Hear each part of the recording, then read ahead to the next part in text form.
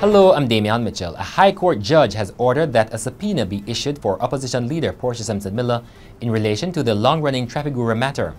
Subpoenas are also to be issued for PNP members Robert Pickersgill, Philip Paulwell, Colin Campbell and Norton Hines as Dutch authorities seek to have them answer questions about a $31 million donation to the party by Trafigura Behar in 2006.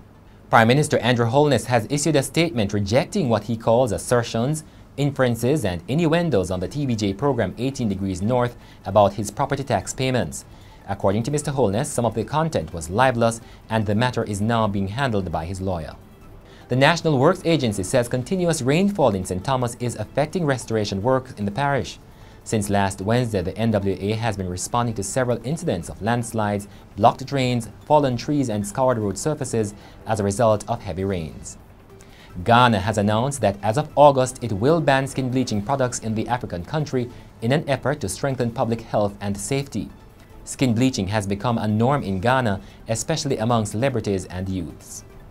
In sports, World Championship silver medalist Elaine Thompson headlines a list of 7 Jamaicans down to compete at the Rome Diamond League on Thursday. In your weather forecast, Wednesday morning will be mainly sunny except for isolated showers across eastern parishes. In the afternoon, there will be widely scattered showers and isolated thunderstorms. And that's it for the Gleaner Minute. I'm Damian Mitchell.